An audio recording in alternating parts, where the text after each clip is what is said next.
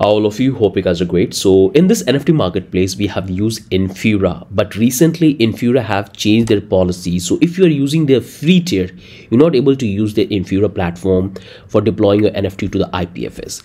Instead of Infura, we're going to use Pinata for deploying our NFT. And that way you don't need to fill out your credit card detail or purchase their plan. So here I'm into my Infura dashboard, and you can see that I have already created a couple of projects. One project is the paid one and the other is the free one, but I cannot able to use the other project because right now Infura have changed the policy. So in your case, if you have a fresh account, you can simply come here and click on this create new API key. It's going to give you this two model, Web3 API or IPFS. Right now it says disable, so you can simply click here and you can able to read that the changes they're going to make it, because right now you're not able to use it. First change they have made that you have to provide the credit card, then you can use it, but right now they want you to buy their service, then you can use the IPFS. And many of you don't like to buy or provide your credit card details. So what I'm going to do is I'm going to change the entire system. So in this NFT marketplace, we have used Infura. So right now Infura is not working and many of you are not able to use it because you are not want to upgrade your account. So we have to make only two changes in our two functions, and we can easily able to update and use Pinata. So I already made a video on Pinata. So we're going to use Pinata instead of Infura. And I already made a tutorial that how you can use Pinata to upload your NFT in 2 or 3 projects like social media, real estate or NFT API. And that I've explained about the entire Pinata. So you can watch this video, but I will show you what are the changes you have to do. So I can open my code. So I want you to come and you can simply follow the entire playlist, so you can easily able to build this two code base. This is the starter file and this is the final code. Or if you want to get the final code, you can simply come back to the blockchain coder, go to the source code section, and from here you can download the updated code with all the code. You can simply click and download that. I can come back here and this is the code in which I have done the update. So you can see updated code without Infura. Now let's talk about the changes you have to do before actually run this application. So here I have to come back first in my context, because there we have to do the changes. Go back to the context, NFT marketplace context, click here, and now you have to simply scroll all the way down. So you can see here we have this two function. So this is called fetch. We have already built that together in the playlist. Now the only changes you have to do is, let me close all of this function, otherwise it looks quite big. Close this one, and this is the connect wallet function we have. I want you to follow the entire playlist. That will teach you a lot of things that how to build an application. So this is the function we have called upload to Pinata. So if I take you back in the previous one, so first let me provide this, otherwise it's going to close. And if I come back to the context and show you the previous code, in the old code base we have used Infura and we have done the configuration for the authentication, and then we are uploading to the IPFS. But now we don't need to do that. All we have to do is to modify our upload function. So if you come back here in the upload function, so this is the old word upload. In that we are simply providing the path of our image and it's uploading to the IPFS. But in the new one, what we have to do is, here I have given the name upload to Pinata. And this is exactly what you have to do. So you can see this is the old function called upload to Pinata. We are receiving the file. The same thing you have to do. We receive the file and check for a condition that we have the file, and we have to provide this code. So first you have to take this form data, then you have to append the file. So this time we are uploading the image. For that we have to call this particular endpoint. So api.pinata.cloud pin, call pin file to IPFS, means you are ready to upload the image data. And this is the API key and the secret key which you can use. I'll provide that in the final code, or you can simply come back to the Pinata and you can generate your own. So this is the API key and secret key, and all we are doing is simply creating the URL, and that's what we are returning. So this is the very first function.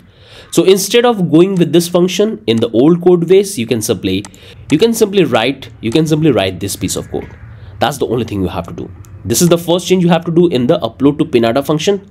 Once you're done with that, the second change you have to do in the create function. So if I come back here we have the old create function. In that we are receiving all of this data, then we are throwing all of this error message, and here we are simply converting into a JSON, and then we are simply passing over to the Infura endpoint. But instead of going with this approach, we have to go with this approach because we are using Pinata this time. So this is going to be the exactly same. We are getting the data, then we are converting that into a JSON file, but it's going to be in a URL string. Once you have the data, this time this is the endpoint you have to call, pin JSON to IPFS. So this is the endpoint you have to call. This is the post method, and this is the exact API key and the secret key you have to provide. It's going to return you the URL, and that's URL you have to pass here into this function. It will automatically call the contract and it will call the internal function. So this is the only changes you have to do. This is the only changes you have to do in the create NFT and in the upload NFT. So once you're done with these two changes, now you have to come back in the Next.js config file. And here you have to do the changes, or you can leave it as it is. It's not going to create any problem. The one thing I want to tell you that wherever you are using the image tag of Next.js, you have to simply comment that and use normal tag. For example, in the final code, I have done the update. So if I take you to the component, inside the component, we have the card, NFT card component. Inside that, we have all of this component. So if I bring it down here, so here you can see that we have used this image, normal image tag, instead of going with the, so you have to simply replace this Next.js image tag with the normal image tag, because we are using the global approach for being on the safer side. So make sure to use the normal image tag whenever you are getting data from the contract or from the IPFS. So it should be better to use it with the Next.js tag, or if you are going with the static image, means you are reading the image from your folders, or like from the image folder or from the public folder, you can simply use that Next.js image tag. That would work fine. But I would suggest you to use this particular image tag for being at the safer side. Once you're done with these changes, first changes you have to do in this to function, update this to function. Then second changes, you have to remove all the Next.js image tag with the normal image tag. Once you're done with that, close that one, close that one. We are done with these two updates. Now what I'm going to do is I'm going to simply deploy the contract. So this particular contract, you can see I have already deployed the contract. You can see I have already deployed the contract and I have updated the address here. So all of these two contract is deployed to the Polygon. If I show you the hard script, so here I have used Polygon for deploying my contract because it's easy to get free Mattycoin rather than getting Gorilla or any other networks. So all you have to do is to provide your private key, wallet private key, and simply deploy the contract, which I have explained number of times in multiple videos. So once you're done with that, you can deploy the contract, or you can simply go with the same contract which I have deployed, because I have already created a couple of NFT on that contract, so you can have a look from your end. So let me show you. So once you will get this final code, once you will download the final code, you will have all of these three folder. Make sure to get into this particular folder. So what I will do, I'll select this one, I'll click on this rename, and I'm going to copy this particular text. Once I do that, I'll simply open my terminal and I'm going to simply, so first we have to get into the folder. Simply type cd and give the name and hit enter. So we are into this particular folder, and now we have to install all of these packages. So to install, all we have to type npmi and hit enter. This will take few seconds because we have a lot of packages to install, and some of them are very heavy, like this drops in Web3 model. We have a lot of packages. So these are the packages we have to install. You can see finally we have installed, and this is the exact step you have to follow. So what are the steps you have to do? First, you have to modify the to function, then remove all the image, Next.js image tag, then get into this particular folder and install the packages. Once you're done with that, I would recommend you to simply test the contract, which I have already deployed, and I have already created a couple of NFT. Or if you want to go with a different contract address, simply deploy the contract one more time and simply paste the address here. Paste the address here and it will work fine. So we have successfully done the installation part. Now let me simply clear the terminal and I have to start the application. So if I come back here in the package.json file, you can see this is the script I have to run. Dev. So simply type npm run dev, hit enter. It's going to start the application on localhost 3000, and finally the application looks pretty fine. Now what I will do, I'll come back in the browser and make sure to get the final source code where I have done all these updates already. Now I'll click here and I can simply click on this localhost and it's going to open the application. Now you can see I'm already opening the application on my browser and everything looks pretty fine. I have already created one NFT, so you can see this is the one user have the total fund, and this is the two NFT we have created. If I scroll down here we have the NFT. So these are the NFT. This is the course. I hope you guys have heard about this particular course which I have launched. In that we're going to build the most advanced NFT marketplace with tons of features. So again, watch this video, that will teach you a lot of things. Now come back here. These are the two NFT I have created. If I click on this, I can able to come back here and you can see I have all of this data which I'm getting. I can simply check. So I'm already connected with the network. not connected. That's why I can see that I have to say connect. Click on connect. It's going to open the MetaMask.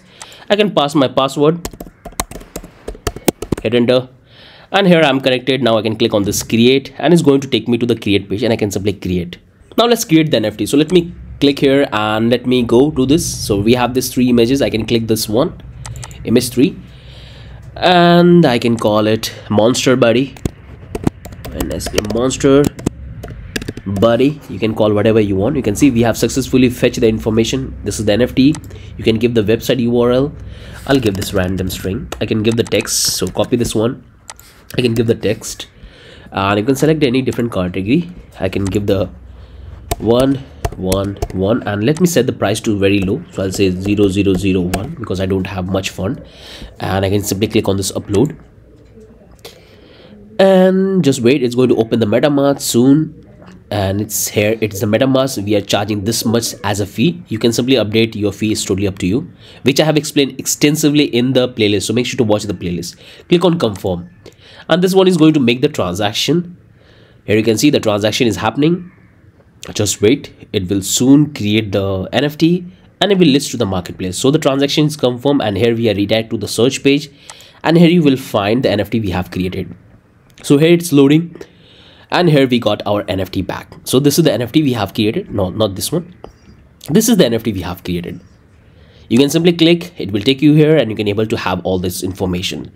So this one is working absolutely fine. I hope you guys have understood that what are the changes you have to do in the code base. These are the pretty simple thing, and I believe that you guys have understood now that what are the changes you have to do. First, you have to do the changes in the to function. Then you have to remove all the Next.js image tag.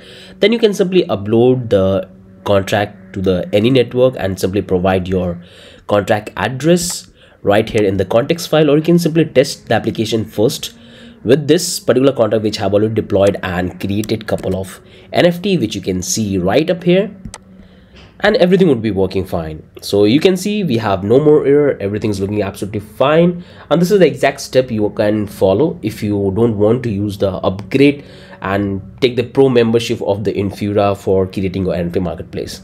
You can use Pinata, which is absolutely free, no credit card requirement, and watch the video that what exactly you're going to build in this particular course. With that, I'm ending this video. Hope to see you in the next video. Have a wonderful day. Bye bye.